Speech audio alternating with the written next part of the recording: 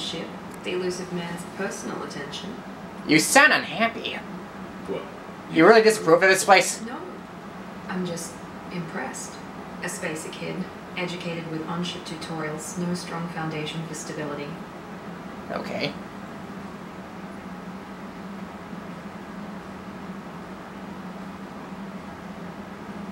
And you've done more than I could. Despite everything my father did to make me perfect, you're the best humanity has to offer. Yeah, well, I should be going.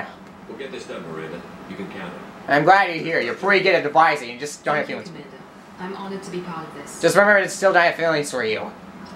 I mean, I do have feelings for you, just not the strong feelings. I still love someone else. So, Commander, what can I do for you?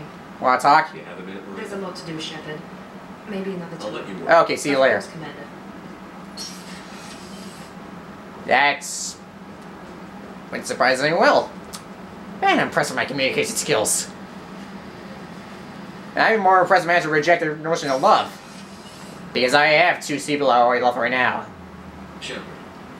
Need me? Does he need to chat every single minute? Can it wait for a bit? I'm in the middle of some calibrations. But it has been a bit. Okay, no, forget. I'll be here if you need me. You just keep saying the same thing over and over and over and over 5 hours later and over and over and over again. Right now I know how you do it. You must say things over and over and I'm not doing that again.